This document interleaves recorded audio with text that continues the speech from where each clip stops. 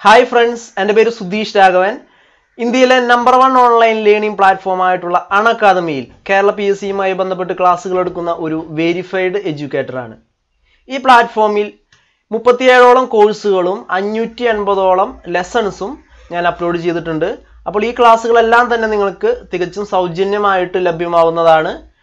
അതിനുവേണ്ടി പ്ലേ സ്റ്റോറിൽ നിന്നും അൺഅക്കാദമി ആപ്ലിക്കേഷൻ ഡൗൺലോഡ് ചെയ്യുക. അതിനുശേഷം സുധീഷ് രാഘവൻ എന്ന പേരിലുള്ള ഈ പ്രൊഫൈൽ ഒന്ന് ഫോളോ ചെയ്യുക. അപ്പോൾ ഞാൻ അപ്ലോഡ് ചെയ്യുന്ന ക്ലാസ്സുകൾ നിങ്ങൾക്ക് നോട്ടിഫിക്കേഷൻ ആയിട്ട് ലഭ്യമാവും. ഓരോ കോഴ്സുകളും കാണുന്നതോടൊപ്പം തന്നെ റേറ്റ് ചെയ്യാനും റിവ്യൂ ചെയ്യാനും മറക്കരുത്. നിങ്ങളുടെ എല്ലാവരുടെയും വിലപ്പെട്ട സപ്പോർട്ട് പ്രതീക്ഷിക്കുന്നു. Thank you. എല്ലാ കൂട്ടുകാർക്കും PSC 360യിലേക്ക് സ്വാഗതം. ഈ ക്ലാസ്സിൽ നമ്മൾ പറയാൻ പോകുന്നത് 2018 ഡിസംബർ ആദ്യ പകുതിയിലെ പ്രധാനപ്പെട്ട കറണ്ട് അഫയേഴ്സ് ആണ്, പാർട്ട് 1. ആദ്യം നമ്മൾ പറയാൻ പോകുന്നത് അന്താരാഷ്ട്ര ദിനാചരണങ്ങളെ കുറിച്ചാണ്. International days. December 1 world AIDS day, ലോക AIDS ദിനമായിട്ട് ആചരിച്ചത് December 1-നാണ്. December 2 international day for the abolition of slavery. അതുപോലെ തന്നെ world computer literacy day. 2 ദിനാചരണങ്ങളുണ്ട് December 2-ന്. International day for the abolition of slavery, അടിമത്ത നിർമ്മാർജ്ജന ദിനം. അതുപോലെ വേൾഡ് കമ്പ്യൂട്ടർ ലിറ്ററസി ഡേ, ലോക computer സാക്ഷരതാ ദിനം. December 3 international day of the persons with disabilities, അന്താരാഷ്ട്ര വികലാംഗ ദിനമായിട്ട് ആചരിച്ചത് December 3-നാണ്. December 5 world soil day, international volunteer day, ലോക മണ്ണ് ദിനം. അതുപോലെ അന്താരാഷ്ട്ര വോളണ്ടിയർ ദിനമായിട്ട് ആചരിച്ചത് ഡിസംബർ 5-നാണ്. അടുത്തത് December 6 international anti corruption day ആയിട്ടാണ് ആചരിച്ചത്. അന്താരാഷ്ട്ര അഴിമതി വിരുദ്ധ ദിനമായിട്ടാണ് December 6 ആചരിച്ചത്. December 7 international civil aviation day, അന്താരാഷ്ട്ര civil aviation ദിനമായിട്ട് ആചരിച്ചത് December 7-നാണ്. December 10 human rights day, വളരെ പ്രധാനപ്പെട്ടത്, ഒരുപാട് പരീക്ഷകളിൽ PSC ആവർത്തിച്ച് ചോദിച്ചിട്ടുള്ള ഒരു ചോദ്യമാണ്. മനുഷ്യാവകാശ ദിനം, അന്താരാഷ്ട്ര മനുഷ്യാവകാശ ദിനമായിട്ട് ആചരിക്കുന്നത് December 10-നാണ്. December 11 international mountain day, അന്താരാഷ്ട്ര പർവ്വത ദിനമായിട്ട് ആചരിച്ചത് ഡിസംബർ 11-നാണ്. അതുപോലെ ഡിസംബർ 12 ആണ് international day of neutrality. International day of neutrality ഇത് 2ാമത്തെ വർഷമാണ് ഇത് ആചരിച്ചു തുടങ്ങിയിട്ട്, 2 വർഷമേ ആയിട്ടുള്ളൂ. അത് international day of neutrality December 12. ഇതാണ് പ്രധാനപ്പെട്ട അന്താരാഷ്ട്ര ദിനാചരണങ്ങൾ. ഇതിൽ കൂടുതലും UN ദിനാചരണങ്ങളാണ്. അപ്പോൾ ഇതിൻ്റെ തീമുകളും വിശദീകരണങ്ങളും നമ്മൾ ഡെയിലി കറണ്ട് അഫയേഴ്സിൽ വിശദമായിട്ട് ചർച്ച ചെയ്തിട്ടുണ്ട്. അപ്പോൾ അതിൻ്റെ ഒരു റിവിഷൻ പോലെ ഈ ഒരു ക്ലാസ് കാണുക. കൂടുതൽ വിശദമായിട്ടുള്ള കാര്യങ്ങൾക്ക് ഡെയിലി കറണ്ട് അഫയേഴ്സ് ക്ലാസ്സുകൾ കാണുക. അടുത്തത് നാഷണൽ ഡേയ്സ്, ദേശീയ ദിനാചരണങ്ങൾ. December 2 national pollution control day, ദേശീയ മലിനീകരണ നിയന്ത്രണ ദിനമായിട്ട് ആചരിച്ചത് ഡിസംബർ 2-നാണ്. ദേശീയ മലിനീകരണ നിയന്ത്രണ ദിനം, national pollution control day. December 3 Bhopal tragedy day, Bhopal ദുരന്ത ദിനം ആയിട്ട് ആചരിച്ചത് ഡിസംബർ 3-നാണ്. കാരണം 1984 ഡിസംബർ 3-നാണ് ഭോപ്പാൽ ദുരന്തം സംഭവിച്ചത്. December 4 47th Indian navy day, വളരെ പ്രധാനപ്പെട്ടതാണ്. ഇന്ത്യൻ നാവികസേനാ ദിനമായിട്ട് 47ാമത് ഇന്ത്യൻ നാവികസേനാ ദിനമായിട്ട് ആചരിച്ചത് ഡിസംബർ 4-നാണ്. ഡിസംബർ 6 മഹാപരിനിർവാൺ ദിവസ്, മഹാപരിനിർവാൺ ദിവസ് ആയിട്ട് ആചരിച്ചത് ഡിസംബർ 6-നാണ്. അത് ഡോക്ടർ BR അംബേദ്കറുടെ ചരമദിനമാണ് മഹാപരിനിർവാൺ ദിവസമായിട്ട് ഇന്ത്യയിൽ ആചരിക്കുന്നത്.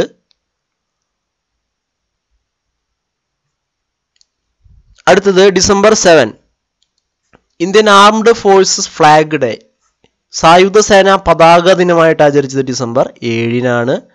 December 7 Indian armed forces flag day. അടുത്ത ഡിസംബർ 8 നാഷണൽ സബ്മറൈൻ ഡേ, ദേശീയ തലത്തിൽ സബ്മറൈൻ അഥവാ അന്തർവാഹിനികളുടെ ദിനമായിട്ട് ആചരിച്ചത്, നാവികസേനയാണിത് ആചരിച്ചത്, ഡിസംബർ 8-നായിരുന്നു.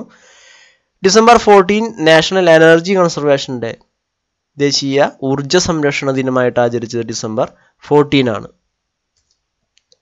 ഇനി അന്താരാഷ്ട്ര തലത്തിലുള്ള കുറച്ച് കറണ്ട് അഫയേഴ്സ് നമുക്ക് നോക്കാം.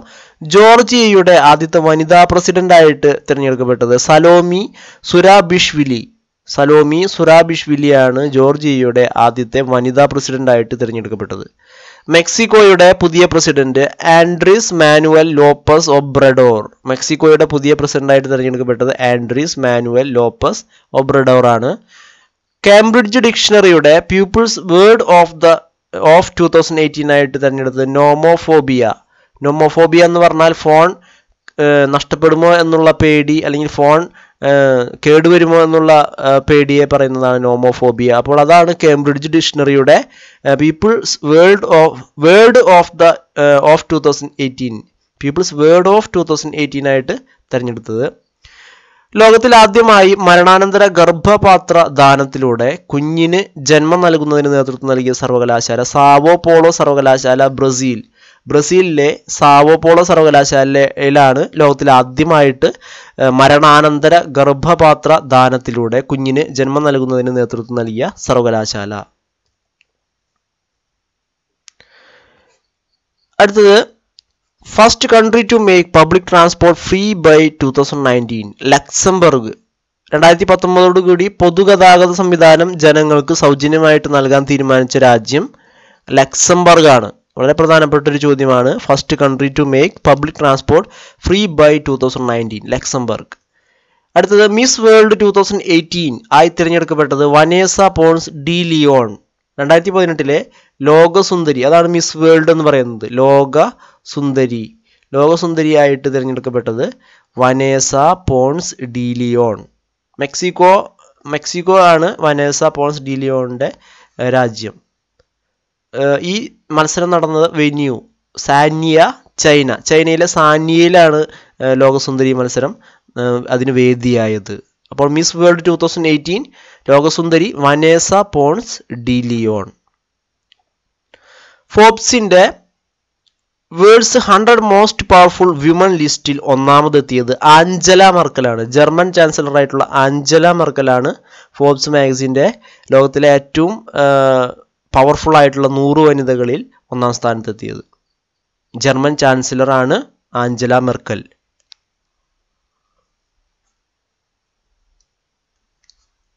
ലോകത്തിലെ ഏറ്റവും വലിയ അറബിക് ഓഡിയോ ലൈബ്രറി നിലവിൽ വന്നത് ദുബായിലാണ്. ലോകത്തിലെ ഏറ്റവും വലിയ അറബിക് ഓഡിയോ ലൈബ്രറി നിലവിൽ വന്നത് ദുബായിലാണ്. ദുബായ്. ലോകത്തിലെ ആദ്യത്തെ ഒഴുകുന്ന ആണവ നിലയം അക്കാദമിക് ലൊമസോവ്. ലോകത്തിലെ ആദ്യത്തെ ഒഴുകുന്ന ആണവ നിലയമാണ് അക്കാദമിക് ലൊമസോവ്. റഷ്യയിൽ പ്രവർത്തനം ആരംഭിച്ചു എന്നാണ് ഇപ്പോൾ അടുത്തിറങ്ങിയ ഒരു പ്രധാനപ്പെട്ട വാർത്ത എന്ന് പറയുന്നത്. അതായത് റഷ്യയിൽ ഇതിന്റെ പ്രവർത്തനം ആരംഭിച്ചു. Russian state run atomic energy corporation Rosatom ആണ് ഇത് പ്രഖ്യാപിച്ചത്. അതായത് റോസാറ്റം ആണ് ഇതിന്റെ നിയന്ത്രണങ്ങൾ നടത്തുന്നത്. ഇത് പ്രവർത്തനം നിയന്ത്രിക്കുന്നത് റോസാറ്റം ആണ്. Russian state run atomic energy corporation ആണ്. അപ്പോൾ ഇതിന്റെ പ്രവർത്തനങ്ങൾ ആരംഭിച്ചു എന്നാണ് പുതിയ പ്രഖ്യാപനം. കഴിഞ്ഞ വർഷത്തെ കറണ്ട് അഫെയർ ആയിട്ട് നിലവിൽ വരാൻ പോകുന്നു എന്ന് നമ്മൾ പഠിച്ചിരുന്നു. അപ്പോൾ ഇത് ലോകത്തിലെ ആദ്യത്തെ ഒഴുകുന്ന ആണവ നിലയമാണ് അക്കാദമിക് ലൊമോസോവ്. പേര് ഓർത്തു വയ്ക്കുക, അക്കാദമിക് ലൊമോസോവ്. ഇനി ശാസ്ത്ര സാങ്കേതിക രംഗത്തെ കറണ്ട് അഫയേഴ്സ് ആണ് അടുത്ത് പറയാൻ പോകുന്നത്. Science and technology. ഇന്ത്യ നിർമ്മിച്ച ഏറ്റവും ഭാരം കൂടിയ ഉപഗ്രഹം ജിസാറ്റ് 11 ആണ് ഇന്ത്യ നിർമ്മിച്ച ഏറ്റവും ഭാരം കൂടിയ ഉപഗ്രഹം. അതിൻ്റെ ഭാരം എന്ന് പറയുന്നത് 5854 കിലോഗ്രാം ആണ്. 5854 കിലോഗ്രാമാണ് ഭാരം. ISRO നിർമ്മിച്ച 34ാമത്തെ വാർത്താവിനിമയ ഉപഗ്രഹമാണ് ജിസാറ്റ് 11. അതായത് ഇന്ത്യ നിർമ്മിച്ചതിൽ വെച്ച് ഏറ്റവും ഭാരം കൂടിയത് എന്നാണ് ചോദ്യം വരുന്നത്. ശ്രദ്ധിക്കുക, ഇന്ത്യ അഥവാ ISRO നിർമ്മിച്ചതിൽ വെച്ച് ഏറ്റവും ഭാരം കൂടിയതാണ് ജിസാറ്റ് 11. ഇത് 34ാമത്തെ വാർത്താവിനിമയ ഉപഗ്രഹമാണ്. കഴിഞ്ഞ മാസം നമ്മൾ കഴിഞ്ഞ കറണ്ട് അഫെയറിൽ പറഞ്ഞൊരു കാര്യമായിരുന്നു, 33ാമത് ഉപഗ്രഹം ജിസാറ്റ് 29 ആയിരുന്നു. അത് ഇന്ത്യയിൽ നിന്നും വിക്ഷേപിച്ചതിൽ ഏറ്റവും ഭാരം കൂടിയതായിരുന്നു ജിസാറ്റ് 29. ഇനി ഭാരം മൊത്തത്തിൽ ഇന്ത്യയിൽ നിന്നല്ലത് വിക്ഷേപിച്ചത്, ഫ്രഞ്ച് ഗയാനയിലെ കൗറൂവിൽ നിന്നാണ് വിക്ഷേപിച്ചത്. അപ്പോൾ അതിൽ വെച്ച് ഏറ്റവും ഭാരം കൂടിയത് ഇന്ത്യ നിർമ്മിച്ചതിൽ വെച്ച് ജിസാറ്റ് 11 ആണ്. വാർത്താവിനിമയ ഉപഗ്രഹമാണ്. വിക്ഷേപണ വാഹനത്തിന്റെ പേര് ഏരിയൻ 5VA246. ഫ്രഞ്ച് ഗയാനയിലെ കൗറൂവിൽ നിന്നാണ് ഏരിയൻ എന്ന റോക്കറ്റാണ് ഇത് വിക്ഷേപിച്ചത്. 2018 ഡിസംബർ 5-നാണ് ഇതിൻ്റെ വിക്ഷേപണം നടന്നത്. അതും ഓർത്തു വയ്ക്കുക. അടുത്തത് ഇന്ത്യയിലെ ആദ്യത്തെ സ്വകാര്യ ഉപഗ്രഹം, അത് വേറെയാണ്. എക്സീഡ്സാറ്റ് 1 ആണ് ഇന്ത്യയിലെ ആദ്യത്തെ സ്വകാര്യ ഉപഗ്രഹം. ഈ ഒരു ഉപഗ്രഹത്തിൻ്റെ പ്രത്യേകത, ഒരു സ്വകാര്യ വ്യക്തി പ്രൈവറ്റ് പർപ്പസിനായിട്ട് രൂപകൽപ്പന ചെയ്ത് വിക്ഷേപിച്ച ഒരു ഉപഗ്രഹമാണ് എക്സീഡ്സാറ്റ് 1. അത് ഫാൽക്കൺ 9 സ്പേസ് എക്സ് കമ്പനിയുടെ ഫാൽക്കൺ 9 റോക്കറ്റ് ഉപയോഗിച്ചിട്ടാണ് അത് വിക്ഷേപിച്ചത്. അമേരിക്കയുടെ ചരിത്രത്തിൽ തന്നെ 64ഓളം ഉപഗ്രഹങ്ങൾ വിക്ഷേപിച്ച ഒറ്റ ദൗത്യത്തിൽ വിക്ഷേപിച്ച ഒരു ചരിത്ര ദൗത്യത്തിൻ്റെ ഭാഗമായിട്ടാണ് എക്സീഡ്സാറ്റ് 1 എന്ന ഉപഗ്രഹവും വിക്ഷേപിച്ചത്. അടുത്തത് Dracula and the animal possesses the fastest animal movement on record as per a study published in the journal Royal Society Open Science. അതായത് ഇതുവരെ കണ്ടെത്തിയതിൽ വെച്ച് ഏറ്റവും വേഗതയിലുള്ള അനിമൽ മോഷൻ, അതായത് മൃഗങ്ങളുടെ ചലനത്തിൽ ഏറ്റവും വേഗത കൂടിയതായിട്ട് കണ്ടെത്തിയത് ഡ്രാക്കുള ഉറുമ്പുകൾക്കാണ്. ഈ ഡ്രാക്കുള ഉറുമ്പുകളുടെ പ്രത്യേകത, ഇതിൻ്റെ biting motion, Dracula ഉറുമ്പുകളുടെ biting motion വളരെ വേഗതയേറിയതാണ്. അത് കോടിക്കണക്കിന് അല്ലെങ്കിൽ ലക്ഷക്കണക്കിന് കുറച്ച് സമയം, സെക്കൻഡിൻ്റെ ഒരു അംശം സമയം കൊണ്ട് അത്ര തവണ അത് ചലിക്കുന്നുണ്ട് എന്നാണ് ശാസ്ത്രജ്ഞന്മാർ കണ്ടെത്തിയത്. അപ്പോൾ ഏറ്റവും വേഗത കൂടിയ മോഷൻ എന്ന് പറയുന്നത് ഡ്രാക്കുള ഉറുമ്പുകളുടെ ആ ബൈറ്റിംഗ് മോഷനാണ്. ഇവിടെ വേഗത എന്ന് ഉദ്ദേശിച്ചത് അവയുടെ ചലന വേഗത അല്ല, സഞ്ചരിക്കുന്ന വേഗതയല്ല, ബൈറ്റിംഗ് മോഷനാണ്. അടുത്തത് ദേശീയ തലത്തിലുള്ള നാഷണൽ കറണ്ട് അഫയേഴ്സ് നമുക്ക് നോക്കാം. Nagaland celebrates the 19th hornbill festival 2018 from 1st to 10th December 2018. എല്ലാ വർഷവും ഡിസംബർ 1 മുതൽ 10 വരെയാണ് നാഗാലാൻഡിലെ ഹോൺബിൽ ഫെസ്റ്റിവൽ ആഘോഷിക്കുന്നത്. അപ്പോൾ ഇത് ഡിസംബർ 1 എന്ന് പറയുന്നത് നാഗാലാൻഡ് സ്ഥാപക ദിനമാണ്. അപ്പോൾ നാഗാലാൻഡ് സ്ഥാപക ദിനത്തിനോടനുബന്ധിച്ചാണ് ഈ ആഘോഷങ്ങൾക്ക് തുടക്കമിടുന്നത്. 19th ഹോൺബിൽ ഫെസ്റ്റിവലാണ് നാഗാലാൻഡിൽ ഈ വർഷം ആഘോഷിച്ചത്. അത് ഡിസംബർ 1 മുതൽ 10 വരെയാണ് അതിൻ്റെ ആഘോഷങ്ങൾ നടക്കുന്നത്. ഹോൺബിൽ ഫെസ്റ്റിവൽ ഏത് സംസ്ഥാനത്തിൻ്റെതാണെന്ന് ചോദ്യം വരാറുണ്ട്, ഓർത്തു വയ്ക്കുക, നാഗാലാൻഡാണ്. അടുത്തത് which state celebrated സാങ്കായി festival, an annual cultural festival to promote tourism from 21st November two 30th November 2018. Manipur. ഏത് സംസ്ഥാനമാണ് സാങ്കായി ഫെസ്റ്റിവൽ ആഘോഷിച്ചതെന്നാണ് ചോദ്യം. എല്ലാ വർഷവും ആഘോഷിക്കുന്നതാണ്. ടൂറിസത്തിനെ പ്രൊമോട്ട് ചെയ്യാനായിട്ട് നവംബർ 21 മുതൽ 30 വരെ ആഘോഷിച്ചതാണ്. മണിപ്പൂരിലാണ് സാങ്കായി ഫെസ്റ്റിവൽ ആചരിച്ചത്, മണിപ്പൂർ. അടുത്തത് Cyril Ramaphosa, who is expected to B the chief guest at 2019 republic day of India is president of which African country. 2019 ഇന്ത്യയുടെ റിപ്പബ്ലിക് ദിനാഘോഷ പരിപാടികളിൽ മുഖ്യ അതിഥിയായിട്ട് ക്ഷണിക്കപ്പെട്ടിട്ടുള്ളത് ഏത് രാജ്യത്തിൻ്റെ പ്രസിഡന്റ് ആണെന്നാണ് ചോദ്യം. സിറിൽ റാമഫോസ എന്നാണ് അദ്ദേഹത്തിൻ്റെ പേര്. ഏത് രാജ്യത്തിൻ്റെ പ്രസിഡന്റ് ആണെന്നാണ് ചോദ്യം. ശരിയുത്തരം സൗത്ത് ആഫ്രിക്ക. ദക്ഷിണാഫ്രിക്കയുടെ പ്രസിഡന്റ് ആയിട്ടുള്ള സിറിൽ റാമഫോസയാണ് 2019 റിപ്പബ്ലിക് ദിനാഘോഷങ്ങളുടെ മുഖ്യ അതിഥിയായിട്ട് ഇന്ത്യയിൽ ഈ പരിപാടിയിൽ മുഖ്യ അതിഥിയായിട്ട് പങ്കെടുക്കുന്നത്. Cyril Ramaphosa, south African president. അടുത്തത് India's first എൻജിൻലെസ് train named train 18 crossed the 180 km/h speed limit during A test run. It is the fastest train in India and will replace Shatabdi express. അപ്പോൾ എൻജിനില്ലാത്തത് അല്ലെങ്കിൽ locomotive അല്ലാത്തതായിട്ടുള്ള locomotive less train എന്നൊക്കെ ചോദ്യം വന്നാൽ അത് train 18 ആണ്. പുതിയതായിട്ട് വികസിപ്പിച്ചെടുത്ത ട്രെയിനാണ് ട്രെയിൻ 18. അപ്പോൾ ഇതിൻ്റെ പ്രത്യേകത, ഇതിന് എൻജിൻ രഹിത ട്രെയിനാണ്. അതായത് ലോക്കോമോട്ടീവ് എന്ന് പറഞ്ഞാൽ ഒരു എൻജിൻ ഉണ്ടായിരിക്കും. ഈ എൻജിനാണ് മറ്റുള്ള ബോഗികളെ വഹിച്ചു കൊണ്ടുപോകുന്നത്. അപ്പോൾ അതിന് പകരം മൊത്തത്തിലായിട്ടുള്ള ഇലക്ട്രിക് സംവിധാനത്തിലാണ് ഇത് പ്രവർത്തിക്കുന്നത്. ഒരു എൻജിൻ മറ്റുള്ള ബോഗികളെ വഹിച്ചു കൊണ്ടുപോകുന്ന ആ രീതിയല്ല ഈ ട്രെയിനിലുള്ളത്. അപ്പോൾ എൻജിൻ രഹിത ട്രെയിൻ എന്നുള്ള ആശയത്തിലെ ആദ്യത്തെ ട്രെയിനാണ് ട്രെയിൻ 18. മറ്റൊരു പ്രത്യേകത 180 km/h എന്ന വേഗത കൈവരിക്കാനായിട്ട് സാധിച്ചു ടെസ്റ്റ് റൺ നടത്തിയപ്പോൾ. അപ്പോൾ ഇത് ശതാബ്ദി എക്സ്പ്രസ് എന്ന അതിവേഗ സർവീസിനെ റീപ്ലേസ് ചെയ്തുകൊണ്ടാണ് നിലവിൽ വരാൻ പോകുന്നത്. ഡിസംബറിൽ തന്നെ ഇതിൻ്റെ സർവീസ് ആരംഭിക്കുമെന്നാണ് അറിയാൻ കഴിഞ്ഞത്. ഇപ്പോൾ നിലവിൽ ഗതിമാൻ എക്സ്പ്രസ് ആണ് 160 km/h വേഗതയിൽ സർവീസിൽ ഏറ്റവും വേഗത കൂടിയതുള്ളത്. ഇപ്പോൾ നിലവിലുള്ളത് ഗതിമാൻ എക്സ്പ്രസ് ആണ്. അപ്പോൾ ഇത് വരുന്നതോടുകൂടി ട്രെയിൻ 18 ആയിരിക്കും ഇന്ത്യയിലെ ഏറ്റവും വേഗത കൂടിയ ട്രെയിൻ സർവീസ്. അപ്പോൾ എഞ്ചിനില്ലാത്ത ആദ്യത്തെ ട്രെയിൻ എന്നുള്ള കാര്യം കൂടി ഓർത്തു വയ്ക്കുക, ട്രെയിൻ 18. അടുത്തത് India's longest railroad bridge, Bogibeel Bridge, 4.94 km, has built over the river Brahmaputra. Brahmaputra നദിക്ക് കുറുകെ ഇന്ത്യയിലെ ഏറ്റവും നീളം കൂടിയ റെയിൽ റോഡ് ബ്രിഡ്ജ് ഉദ്ഘാടനം ചെയ്യപ്പെട്ടു. ബോഗിബീൽ ബ്രിഡ്ജ് എന്നാണ് അതിൻ്റെ പേര്. 4.94 km ആണ് അതിൻ്റെ ദൈർഘ്യം. ആസാമിലെ ധേമാജി ജില്ലയിൽ നിന്നും ദിബ്രുഗഡ് ജില്ലയിലേക്കാണ് ഈ പാലം ബന്ധിപ്പിക്കുന്നത്. ഓർത്തു വയ്ക്കുക, ബ്രഹ്മപുത്ര നദിയിലാണ്, ആസാമിലാണ്. പേര് ബോഗിബീൽ ബ്രിഡ്ജ് എന്നാണ്. ഇന്ത്യയിലെ ഏറ്റവും നീളം കൂടിയ റെയിൽ റോഡ് ബ്രിഡ്ജാണ്. നീളം 4.94 km. ഇന്ത്യയിലെ ആദ്യത്തെ അണ്ടർ വാട്ടർ മ്യൂസിയം നിലവിൽ വരുന്നത് പുതുച്ചേരിയിലാണ്. ഇന്ത്യയിലെ ആദ്യത്തെ അണ്ടർ വാട്ടർ മ്യൂസിയം നിലവിൽ വരുന്നത് പുതുച്ചേരി.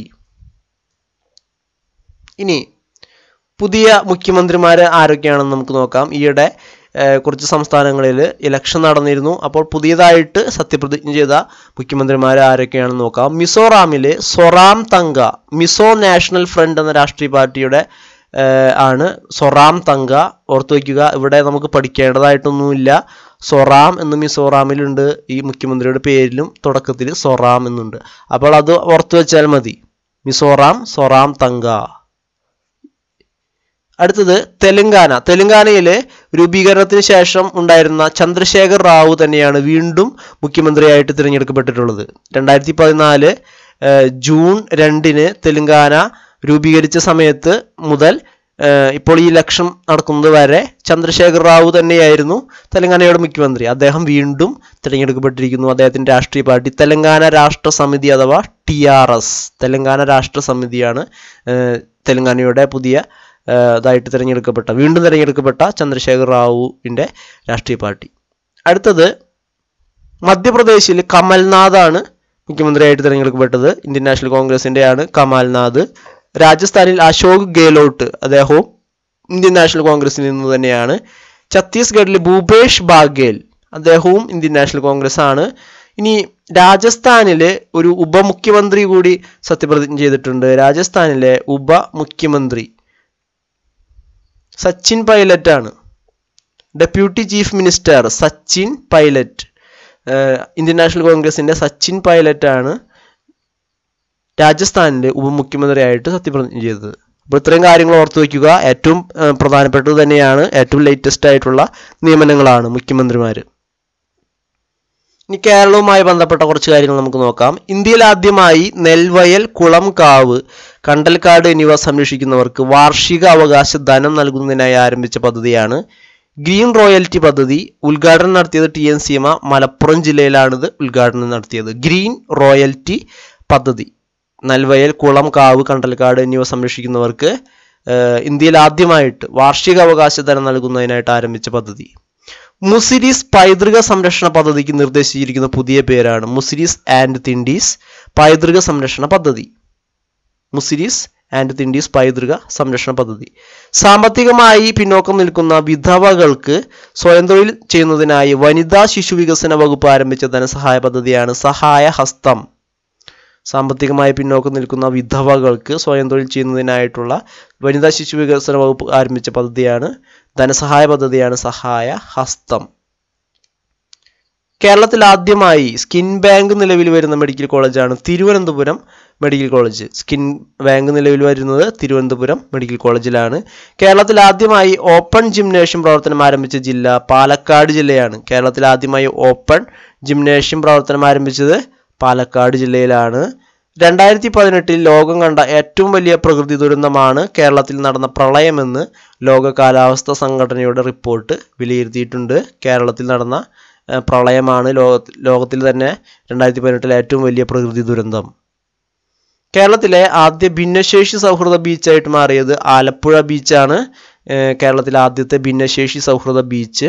അതുപോലെ കേരളത്തിലെ എല്ലാ വിനോദസഞ്ചാര കേന്ദ്രങ്ങളിലും ഭിന്നശേഷി സൗഹൃദമാക്കുന്ന ബാരിയർ ഫ്രീ പദ്ധതിയുടെ ഭാഗമായിട്ടാണ് ആലപ്പുഴ ബീച്ചിനെ ആദ്യത്തെ ഭിന്നശേഷി സൗഹൃദ ബീച്ചായിട്ട് പ്രഖ്യാപിച്ചത്. കേരളത്തിലെ ആദ്യത്തെ ഭിന്നശേഷി സൗഹൃദ ജില്ലയായിട്ട് പ്രഖ്യാപിച്ചത് മലപ്പുറം ജില്ലയാണ്. കേരളത്തിലെ ആദ്യത്തെ ഭിന്നശേഷി സൗഹൃദ ജില്ല മലപ്പുറം. 2018 സംസ്ഥാന സ്കൂൾ കലോത്സവം ജേതാക്കളായത് പാലക്കാടാണ്.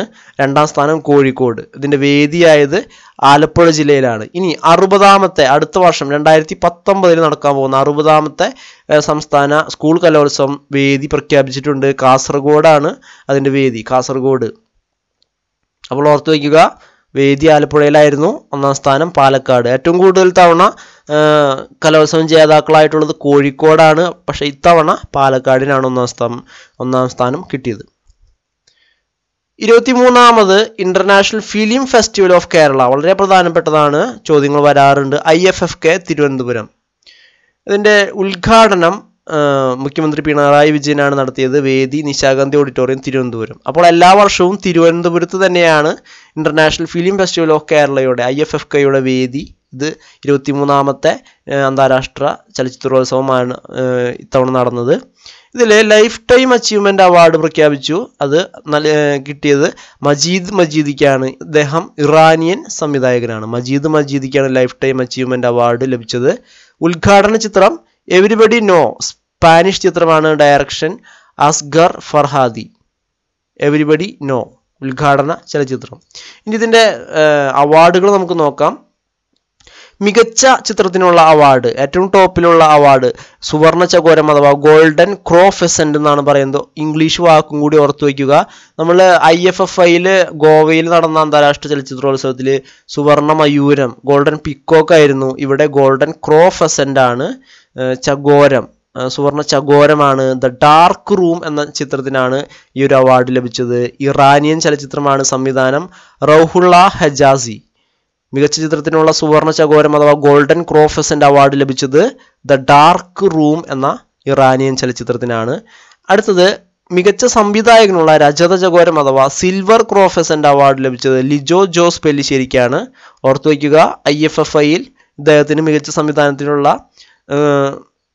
രജത മയൂരം ലഭിച്ചിരുന്നു. അതായത് സിൽവർ പീക്കോക്ക് അവാർഡ് ലഭിച്ചിരുന്നു മികച്ച സംവിധായകനുള്ളത്. ഇവിടെയും അദ്ദേഹത്തിന് മികച്ച സംവിധാനത്തിനുള്ള അവാർഡ് ലഭിച്ചിട്ടുണ്ട്. ചിത്രം ഈമയോ എന്ന ചിത്രത്തിനാണ് ഇത് ലഭിച്ചത്. അടുത്തത് മികച്ച നവാഗത സംവിധാനത്തിനുള്ള രജത ചകോരം അഥവാ സിൽവർ ക്രോ ഫെസന്റ് അവാർഡ് ലഭിച്ചത് അനാമിക ഹസ്കർ. ചിത്രം taking the horse to eat ജിലേബീസ്. Anamika Haskar മികച്ച നവാഗത സംവിധാനത്തിനുള്ള രജത ചകോരം. അടുത്തത് മികച്ച മലയാള ചലച്ചിത്രത്തിനുള്ള ഫിപ്രസി പുരസ്കാരം ലഭിച്ചത് സുഡാനി ഫ്രം നൈജീരിയ. സംവിധാനം സക്കറിയ സംവിധാനം ചെയ്ത സുഡാനി ഫ്രം നൈജീരിയ എന്ന ചലച്ചിത്രത്തിനാണ് മികച്ച മലയാള ചലച്ചിത്രത്തിനുള്ള ഫിപ്രസി പുരസ്കാരം ലഭിച്ചത്. ഇന്ത്യയിലെ മികച്ച നവാഗത ചിത്രത്തിനുള്ള പ്രഥമ KR മോഹനൻ എൻഡോമെന്റ് പുരസ്കാരം നേടിയത് മനോഹർ ആൻഡ് ഐ എന്ന ചിത്രത്തിനാണ്. സംവിധാനം അമിതാഭ് ചാറ്റർജി. ആദ്യമായിട്ടാണ് KR മോഹനൻ എൻഡോമെന്റ് പുരസ്കാരം നൽകുന്നത്. അപ്പോൾ ആദ്യത്തെ ഈ പുരസ്കാരം ലഭിച്ചത് മനോഹർ ആൻഡ് ഐ എന്ന ചലച്ചിത്രത്തിന്റെ സംവിധാനത്തിന് അമിതാഭ് ചാറ്റർജിക്കാണ്. മികച്ച ചിത്രം Manohar and I, KR Mohanan endowment പുരസ്കാരം. അപ്പോൾ ഇത്രയും അവാർഡുകൾ ഓർത്തു വയ്ക്കുക. ഏറ്റവും പ്രധാനപ്പെട്ടത് ഏറ്റവും ആദ്യം പഠിച്ചു വയ്ക്കുക. മികച്ച ചിത്രം, അതുപോലെ മികച്ച സംവിധായകൻ, അതുപോലെയുള്ള അവാർഡുകൾ ഓർത്തു വയ്ക്കുക. ചോദ്യങ്ങൾ വരാറുണ്ട്. കഴിഞ്ഞ തവണ വാജിബ് എന്ന ചിത്രത്തിനായിരുന്നു സുവർണ ചകോരം ലഭിച്ചത്. അത് ഒരുപാട് പരീക്ഷകളിൽ ആവർത്തിച്ചിട്ടുള്ളതാണ്. അപ്പോൾ ഇത് ദ ഡാർക്ക് റൂം എന്നുള്ള ഈ ചിത്രവും ഓർത്തു വയ്ക്കുക. അടുത്ത പ്രധാനപ്പെട്ട ഒരു വാർത്ത എന്ന് പറയുന്നത് കണ്ണൂർ അന്താരാഷ്ട്ര വിമാനത്താവളം, കണ്ണൂർ ഇന്റർനാഷണൽ എയർപോർട്ട് ലിമിറ്റഡ് കിയാൽ, അതിൻ്റെ ഉദ്ഘാടനം നടന്നത് 2018 ഡിസംബർ 9-നാണ്. അപ്പോൾ അതിനുമായി ബന്ധപ്പെട്ട വിവരങ്ങൾ എന്തൊക്കെയാണ് നമുക്ക് നോക്കാം. സ്ഥിതി ചെയ്യുന്നത് മൂർഖൻ പറമ്പിലാണ്. കണ്ണൂർ ജില്ലയിലെ മൂർഖൻ പറമ്പിലാണ് സ്ഥിതി ചെയ്യുന്നത്. കേരളത്തിലെ 4ാമത്തെ ഇന്റർനാഷണൽ എയർപോർട്ടാണ്. അതുപോലെ ഇന്ത്യയിൽ 4 അന്താരാഷ്ട്ര എയർപോർട്ടുകളുള്ള ആദ്യ സംസ്ഥാനമായിട്ട് കേരളം മാറിയിട്ടുണ്ട്. 4 അന്താരാഷ്ട്ര വിമാനത്താവളങ്ങളുള്ള ഇന്ത്യയിലെ ആദ്യ സംസ്ഥാനം കേരളമാണ്.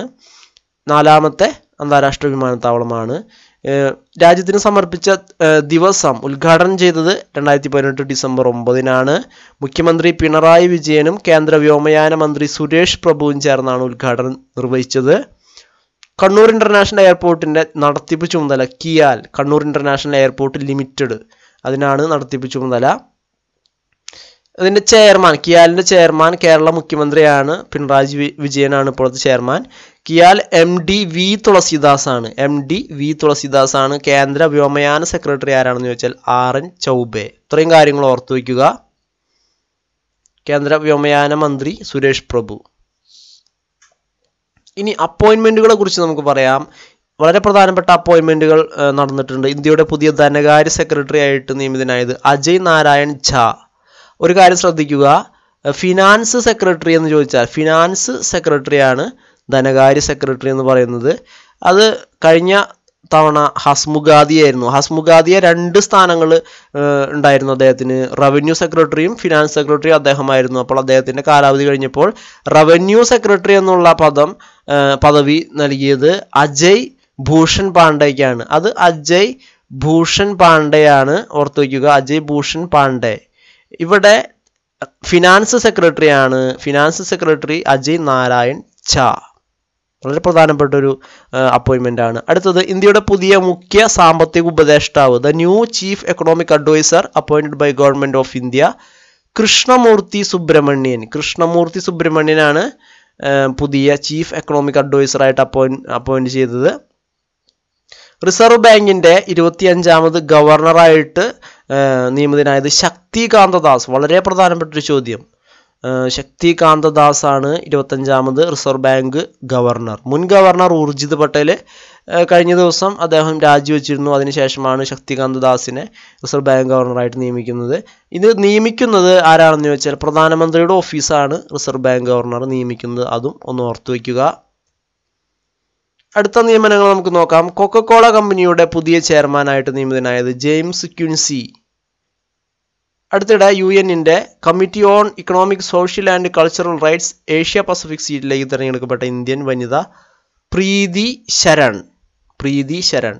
Film and television institute of ഇന്ത്യയുടെ പുതിയ ചെയർമാൻ ബ്രിജേന്ദ്ര പാൽ സിംഗ്. വളരെ പ്രധാനപ്പെട്ട ഒരു നിയമനം തന്നെയാണ്. ബ്രിജേന്ദ്ര പാൽ സിംഗ്. മുൻപ് അനുപം ഖേർ ആയിരുന്നു ഈ ഒരു സ്ഥാനത്തുണ്ടായിരുന്നത്. അനുപം ഖേർ, ബോളിവുഡ് ചലച്ചിത്ര നടനായിട്ടുള്ള അനുപം ഖേർ ആയിരുന്നു. അദ്ദേഹം സ്ഥാനം ഒഴിഞ്ഞതിന് ശേഷം ഇപ്പോൾ നിയമിതനായിട്ടുള്ളത് ബ്രിജേന്ദ്ര പാൽ സിംഗ് ആണ്. Film and television institute of India, പൂനെയിലാണ് ഇതിൻ്റെ ആസ്ഥാനം. ഇപ്പോൾ ബ്രിജേന്ദ്ര പാൽ സിംഗ് ആണ് അതിൻ്റെ ചെയർമാൻ. അടുത്ത അവാർഡുകൾ നമുക്ക് നോക്കാം. 2018 ബാലൻ ഡിയോർ പുരസ്കാര ജേതാവ് ലൂക്ക മോഡ്രിച്ച് ആണ്. Croatian താരമായിട്ടുള്ള Luka Modric. ഇത്തവണ മറ്റൊരു പ്രത്യേകത കൂടിയുണ്ട്.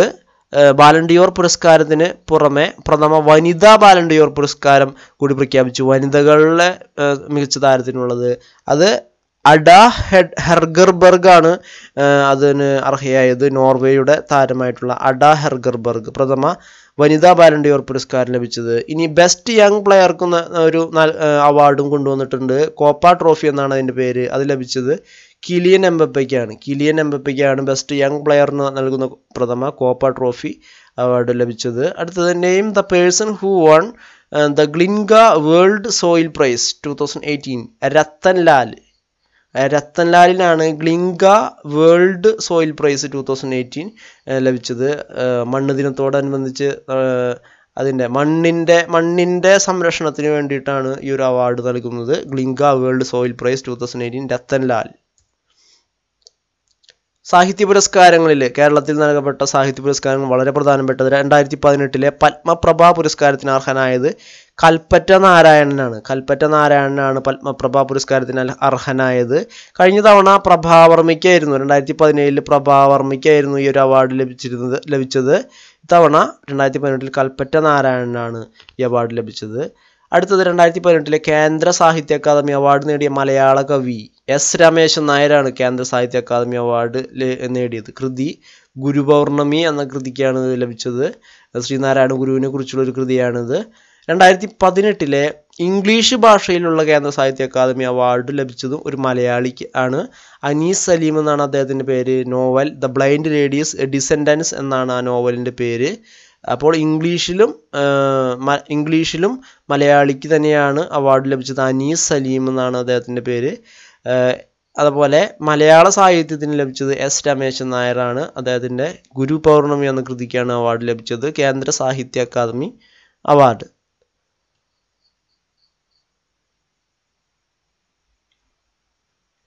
2017-18 ചാൻസലേഴ്സ് അവാർഡ് നേടിയത് മഹാത്മാഗാന്ധി സർവകലാശാലയാണ്. മികച്ച സർവകലാശാലയ്ക്കുള്ള അവാർഡാണ് ചാൻസലേഴ്സ് അവാർഡ്, മഹാത്മാഗാന്ധി സർവകലാശാല. അടുത്തിടെ ചാവറ സംസ്കൃതി പുരസ്കാരത്തിന് അർഹനായത് MT വാസുദേവൻ നായരാണ്. ചാവറയച്ചൻ്റെ സ്മരണയ്ക്ക് വേണ്ടി ഏർപ്പെടുത്തിയ പുരസ്കാരമാണ് ചാവറ സംസ്കൃതി പുരസ്കാരം. MT വാസുദേവൻ നായരാണ് ഇതിന് അർഹനായത്. ക്രോസ് വേർഡ് ബുക്കിൻ്റെ ലൈഫ് ടൈം അച്ചീവ്മെൻറ്റ് അവാർഡിന് അർഹനായത് ശശി തരൂരാണ്. ക്രോസ് വേർഡ് ബുക്കിൻ്റെ life time achievement award Sasi Tharoor. Bahrain കേരളീയ സമാജത്തിൻ്റെ സാഹിത്യ പുരസ്കാരത്തിന് അർഹനായത് NS മാധവൻ. സാഹിത്യകാരൻ NS മാധവനാണ് ബഹ്റൈൻ കേരളീയ സമാജത്തിൻ്റെ സാഹിത്യ പുരസ്കാരത്തിന് അർഹനായത്. ഇനി Lokmat parliamentary awards. Best woman parliamentarian in Rajya Sabha award ലഭിച്ചത് DMK MP ആയിട്ടുള്ള കനിമൊഴിക്കാണ്. ബെസ്റ്റ് പാർലമെൻറ്റേറിയനുള്ള അവാർഡ് ലഭിച്ചത് Ghulam Nabi ആസാദിനും Nishikant ദുബെയ്ക്കുമാണ്. Ghulam Nabi Azad, Nishikant Dubey. Best woman parliamentarian in Lok Sabha Hema Malini. രാജ്യസഭയിലാണ് കനിമൊഴിക്ക് ലഭിച്ചത്, ലോക്സഭയിൽ ഹേമമാലിനിക്കാണ് ലഭിച്ചത്. Life time achievement award Sarath പവാറിനും Murali Manohar ജോഷിക്കുമാണ് ലഭിച്ചത്. ഒരു കാര്യം ഓർത്ത് വയ്ക്കുക, Ghulam Nabi Azad best parliamentarian award ലഭിച്ച അദ്ദേഹം രാജ്യസഭയുടെ പ്രതിപക്ഷ നേതാവാണ്. ഇനി പ്രധാനപ്പെട്ട വേദികൾ നമുക്ക് നോക്കാം. First international conference on sustainable water management held Mohali, Punjab. പഞ്ചാബിലെ മൊഹാലിയിലാണ് international conference on sustainable water management നടന്നത്. The 7th Sino-India Joint Exercise Hand in Hand 2018 commenced at Chengdu, China. ചൈനയിലെ ചെങ്ദുവിലാണ് ഇന്തോ ചൈനീസ് സംയുക്ത സൈനിക അഭ്യാസം ഹാൻഡ് ഇൻ ഹാൻഡിന് വേദിയായത്. പ്രഥമ ഇന്ത്യ ജപ്പാൻ വ്യോമാഭ്യാസത്തിന് പേര് ഷിന്യു മൈത്രി 18. വേദി ആഗ്രയിലാണ്. ഷിന്യു മൈത്രി. India Russia സംയുക്ത നാവികാഭ്യാസമായ ഇന്ദ്രനേവി 2018 വേദി വിശാഖപട്ടണത്താണ്. ഇന്ത്യ റഷ്യ സംയുക്ത നാവികാഭ്യാസം ഇന്ദ്രനേവി 2018. മൂന്നാമത് ആസിയാൻ ഇന്ത്യ ബിസിനസ് സമ്മിറ്റ് 2018 വേദി മലേഷ്യയിലായിരുന്നു. ഇന്ത്യയിൽ ആദ്യമായി ഓൾ ഫെസ്റ്റിവലിന് വേദിയായത് പൂനെയാണ്. ഇന്ത്യൻ ഓൾ ഫെസ്റ്റിവൽ എന്നായിരുന്നു അതിൻ്റെ പേര്. 2022 G20 സമ്മിറ്റിന് വേദിയാകുന്ന രാജ്യം ഇന്ത്യയാണ്. ഏഷ്യ പസഫിക് സമ്മിറ്റ് 2018 വേദി Kathmandu. Which of the following cities is the venue of the UN climate summit. UN കാലാവസ്ഥ ഉച്ചകോടി COP24 എന്നുള്ള ഈ ഉച്ചകോടിയുടെ വേദി കട്ടോവൈസ്, പോളണ്ടിലെ കട്ടോവൈസ് ആണ് അതിൻ്റെ വേദി. അടുത്തത് കായിക രംഗത്തെ കറണ്ട് അഫയേഴ്സ് നമുക്ക് നോക്കാം. Sports. International shooting sports federation ISSFന്റെ ഉന്നത ബഹുമതിയായ ബ്ലൂ ക്രോസ് അവാർഡിന് അർഹനായ ആദ്യ ഇന്ത്യൻ താരം അഭിനവ് ബിന്ദ്ര. അഭിനവ് ബിന്ദ്രയെ കുറിച്ച് നമുക്കറിയാം. ഒളിമ്പിക്സിൽ വ്യക്തിഗത സ്വർണം നേടിയ ആദ്യത്തെ ഇന്ത്യക്കാരനാണ് അഭിനവ് ബിന്ദ്ര. ഇത് ഇന്റർനാഷണൽ ഷൂട്ടിംഗ് സ്പോർട്സ് ഫെഡറേഷന്റെ ഉന്നത ബഹുമതിയായിട്ടുള്ള ബ്ലൂ ക്രോസ് അവാർഡാണ് അദ്ദേഹത്തിന് ലഭിച്ചത്. അടുത്തിടെ അന്താരാഷ്ട്ര ക്രിക്കറ്റിൽ നിന്നും വിരമിച്ച ഇന്ത്യൻ താരം ഗൗതം ഗംഭീറാണ് അടുത്തിടെ വിരമിച്ച ക്രിക്കറ്റ് താരം. Lionel Messi surpasses Cristiano Ronaldo to B champions league top goal scorer. Champions ലീഗിലെ ഏറ്റവും കൂടുതൽ ഗോളുകൾ നേടിയ താരത്തിനുള്ള റെക്കോർഡ് ഇപ്പോൾ ലയണൽ മെസ്സിക്കാണ്. അത് മുൻപ് Cristiano റൊണാൾഡോയ്ക്കായിരുന്നു. Lionel Messi 106ാമത്തെ goal അടിച്ചതോടുകൂടി Lionel മെസ്സിയാണ് ഇപ്പോൾ ഏറ്റവും കൂടുതൽ ഗോളുകൾ നേടിയത്. Asian tour order of merit നേടുന്ന ഏറ്റവും പ്രായം കുറഞ്ഞ ഇന്ത്യൻ ഗോൾഫ് താരം ശുഭങ്കർ ശർമ്മയാണ് Asian tour order of merit നേടുന്ന ഏറ്റവും പ്രായം കുറഞ്ഞ ഇന്ത്യൻ ഗോൾഫ് താരം. International table tennis federation ITTFന്റെ breaking through star award 2018 നേടിയ താരം മണിക ബത്രയാണ് ഈ അവാർഡ് നേടിയത്. അത് നേടുന്ന ആദ്യത്തെ ഇന്ത്യൻ താരം കൂടിയാണ് മണിക ബത്ര. ടേബിൾ ടെന്നീസാണ്, ഓർത്തു വയ്ക്കുക. ഖേലോ ഇന്ത്യ യൂത്ത് ഗെയിം 2019 വേദി പൂനെയാണ്. Khelo India youth games. First class ക്രിക്കറ്റിൽ അരങ്ങേറ്റത്തിൽ ഏറ്റവും ഉയർന്ന സ്കോർ നേടിയ റെക്കോർഡിട്ട താരമാണ് അജയ് റോഹിറ. മധ്യപ്രദേശിലെ അജയ് റോഹിറയാണ് ഫസ്റ്റ് ക്ലാസ് ക്രിക്കറ്റ്, അതായത് രഞ്ജി ട്രോഫി ക്രിക്കറ്റിൽ അരങ്ങേറ്റത്തിൽ തന്നെ ഏറ്റവും ഉയർന്ന സ്കോർ നേടി റെക്കോർഡിട്ട താരം. വളരെ പ്രധാനപ്പെട്ടതാണ്, ഇതൊക്കെ ചോദ്യങ്ങൾ വരാൻ സാധ്യത കൂടിയതാണ്.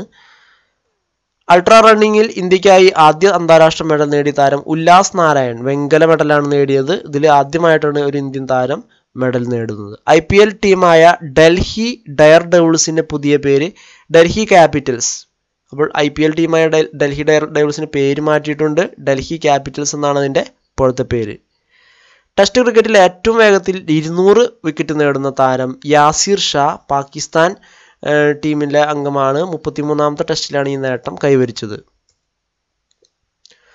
ഓസ്ട്രേലിയ, ഇംഗ്ലണ്ട്, ദക്ഷിണാഫ്രിക്ക തുടങ്ങിയ രാജ്യങ്ങളിൽ ടെസ്റ്റ് ക്രിക്കറ്റ് ജയിക്കുന്ന ആദ്യ ഏഷ്യൻ ക്യാപ്റ്റൻ വിരാട് കോഹ്ലി. വിരാട് കോഹ്ലിയാണ് ഈ 3 രാജ്യങ്ങളിലും ടെസ്റ്റ് ക്രിക്കറ്റ് ജയിക്കുന്ന ആദ്യ ഏഷ്യൻ ക്യാപ്റ്റൻ. ഒരു ടെസ്റ്റിൽ ഏറ്റവും കൂടുതൽ ക്യാച്ച് നേടിയ wicket കീപ്പർമാരായ Jack Russell England, AB de Villiers ദക്ഷിണാഫ്രിക്ക എന്നിവയുടെ റെക്കോർഡിനൊപ്പം എത്തിയ ഇന്ത്യൻ താരമാണ് ഋഷഭ് പന്ത്. 11 ക്യാച്ചുകളാണ് അദ്ദേഹം നേടിയത്. ഒരു ടെസ്റ്റിൽ ഏറ്റവും കൂടുതൽ ക്യാച്ച് നേടിയ wicket keeper Rishabh Pant. 2018 FIFA club ലോകകപ്പിന്റെ വേദി UAE. ഫിഫ ക്ലബ്ബ് ലോകകപ്പാണ്, ഓർത്ത് വയ്ക്കുക, ഇത് വേറൊരു മത്സരമാണ്. ഫിഫ ലോകകപ്പ് അല്ല, ക്ലബ്ബ് ലോകകപ്പിന്റെ വേദി UAE. The Steel Authority of India's Sales Hockey Academy SHA has clinched the 115th All India Aga Khan Gold Cup Hockey Tournament 2018. 2018 Aga Khan gold cup hockey tournament ജേതാക്കളായത് SHA എന്ന ടീമാണ്, സെയിൽസ് ഹോക്കി അക്കാദമി. അപ്പോൾ ഇന്നത്തെ class എല്ലാ കൂട്ടുകാർക്കും ഉപകാരപ്പെട്ടു എന്ന് പ്രതീക്ഷിക്കുന്നു. ക്ലാസ്സുകൾ ഇഷ്ടപ്പെട്ടെങ്കിൽ കൂടുതൽ കൂട്ടുകാരുമായിട്ട് ഷെയർ ചെയ്യണം. അതുപോലെ നിങ്ങൾ ആദ്യമായിട്ടാണ് PSC 360യുടെ ഈ വീഡിയോ കാണുന്നതെങ്കിൽ തീർച്ചയായിട്ടും ചാനൽ സബ്സ്ക്രൈബ് ചെയ്യുക. ഏറ്റവും പുതിയ നോട്ടിഫിക്കേഷൻ ഏറ്റവും ആദ്യം ലഭിക്കുന്നതിനായിട്ട് തൊട്ടടുത്തുള്ള ബെൽ ബട്ടൺ എനേബിൾ ചെയ്യുക. എങ്കിൽ മാത്രമേ ഞാൻ അപ്ലോഡ് ചെയ്യുന്ന ക്ലാസ്സുകൾ നിങ്ങൾക്ക് നോട്ടിഫിക്കേഷനായിട്ട് ലഭിക്കുകയുള്ളൂ. ഇനി PSC 360യുടെ മറ്റു സോഷ്യൽ നെറ്റ്വർക്കുകളിൽ അംഗമാകുന്നതിന് വേണ്ടി അതിൻ്റെ ലിങ്കുകൾ താഴെ ഡിസ്ക്രിപ്ഷൻ ബോക്സിൽ നൽകിയിട്ടുണ്ട്.